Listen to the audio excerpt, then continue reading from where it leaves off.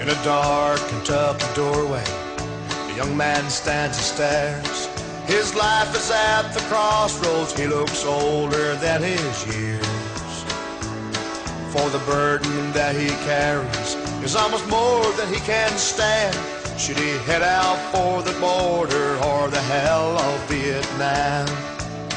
His father was an old-time general who had seen a war too. And he said, son, I've got a lot of confidence in you. I know that you won't wait to hear the call of Uncle Sam, but go out there and volunteer for the war in Vietnam. As the plane rolls down the runway, the hands of fear are cold. He waves goodbye to the family he's leaving down below. With a silent prayer he hopes God hears, he prays for a safe return. And the soldier sitting next to him wonders at his words. Oh, I don't want to fight, that's for sure. I don't want to have to go to war. But I know what I must do, that I'll do it just for you. But I don't want to fight, that's for sure.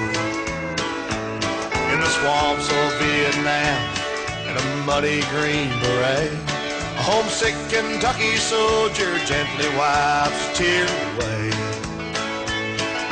dreading for the time to come when he must kill again. But the worst was never knowing who was foe or who was friend. In the darkness of the jungle, a silent figure lay, and the bullet from the sniper's gun found the chest of the Green Beret. Lying in the water that soon would be his grave, his friends could only wonder at the words they heard him say. Oh, I won't have to fight anymore. And I knew I'd never make it through this war.